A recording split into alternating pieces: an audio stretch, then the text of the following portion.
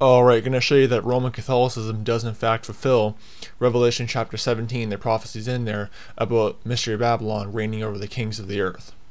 So first let's turn to Revelation chapter 17 verses 1 to 2.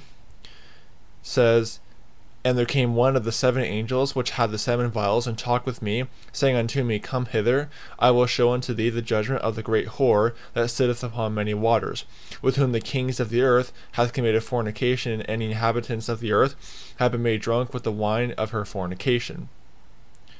Let's jump down to verse 18. "And the woman which thou sawest is that great city which reigneth over the kings of the earth."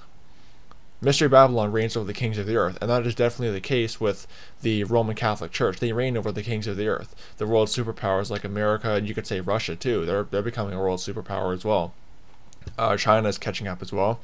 But here are some photos of world leaders meeting with the Pope and basically bowing down to the Pope and kissing his pinky finger. You know, it's just like any cult member would. Here's a picture of Obama meeting with the Pope. I forget which Pope that is, but he's meeting with the Pope. Then you got his wife there, and then just so happy to meet with the Pope there. Interesting how those who say, oh, it's America that's Mystery Babylon. Okay, well, if America's Mystery Babylon, why are they going meeting with the Pope? Does America rule over the kings of the earth? I don't think so.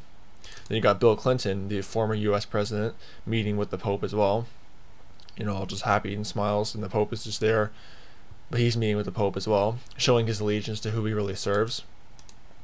Then you got U.S. President Donald Trump, former U.S. President Donald Trump, meeting with the Pope. Pope Francis right there.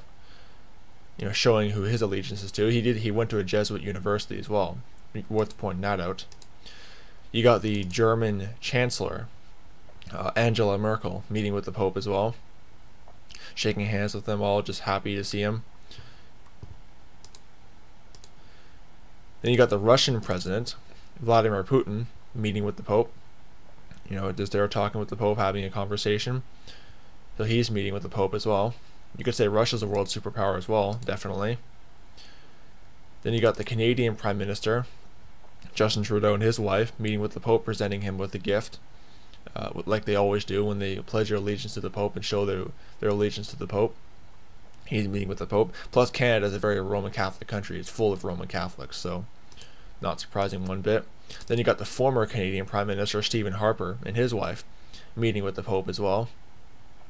Him and his wife there, with the Pope, and then they're just posing for the photos. So he's meeting with the Pope as well. And you got even the Israeli Prime Minister, Benjamin Netanyahu, I think that's how you say his name, meeting with the Pope and presenting him with a menorah and I think it's a Torah down there. So these world leaders are meeting with the Pope in Rome. Because why? Mystery Babylon reigns over the kings of the earth. It's that simple. Mystery Babylon, that great city which reigneth over the kings of the earth. By the way, city, Vatican City, not great nation, America. It's a city. And the Vatican is a city on 7 hills as well, just like it talks about in Revelation 17 and 18 about Mystery Babylon. So it is clear that Roman Catholicism does fulfill the prophecies in Revelation 17 verses 1 to 2 and Revelation chapter 17 verse 18. The world leaders are meeting with the Pope in Rome. The Jesuit papacy reigns over the kings of the earth, just like the prophecies in Revelation 17:18 say about Mystery Babylon. The Roman Catholic Church is in fact Mystery Babylon. Don't be deceived by those who say it is not. May the grace of our Lord Jesus Christ be with all the brethren. Goodbye.